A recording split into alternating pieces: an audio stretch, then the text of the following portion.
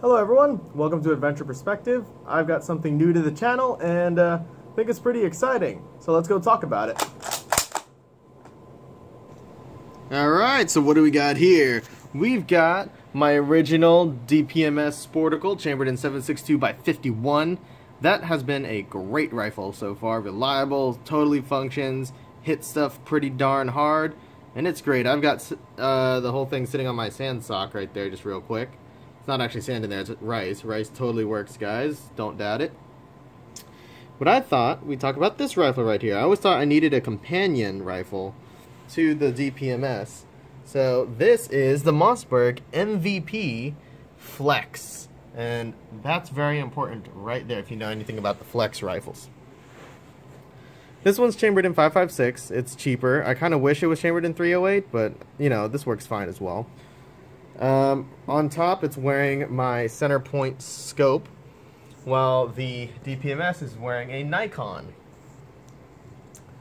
You can see that the Nikon doesn't have some of the features that the center point does, but it has better glass, so that's why I had it put on the DPMS, because that's my main rifle.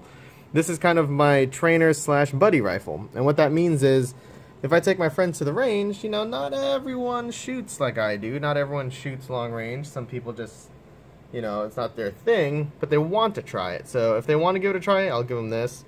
It's hooked up to my tripod here. And the reason I don't have a bipod put on either of these rifles is because A, that one's not free-floated. B, this one's not free-floated, although I can do it with some sandpaper. You can see right there, I don't even have to try to make it look like it. It's definitely touching the barrel. I'm just going to sand off a little bit there, and it should be good. But this system works out fairly well. You can even fire from a sitting position using this tripod. There's the name right there. I'll do a more detailed video about it anyway. So here it is in all its glory. I also got this because it folds, not really folds, but disassembles down to the same size as an AR-15. So all of this comes off. You lift this up, twist it, and the entire stock comes off. And I'll be doing a more detailed video on the MVP as well. But I just wanted to show you guys the new gun in the family. I did have to make some sacrifices for this that I kind of regret, but I'm totally happy to have this rifle in the collection.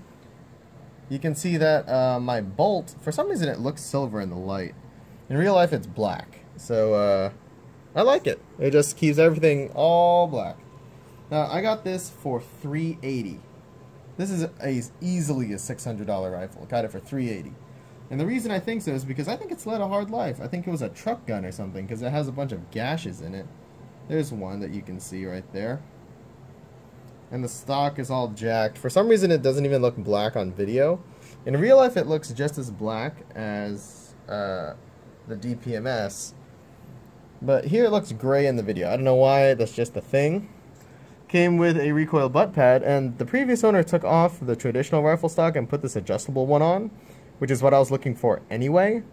So, yeah, this fits me, that fits me, everything's good. I have to put a sling on it, and I also figured out that P-mags are the way to go over the aluminum style magazines for AR-15s. And it does take AR-15 style magazines with no problem. The bolt's a bit gritty, but I don't mind it too much. And in the future, I think I'll be doing more videos with this gun.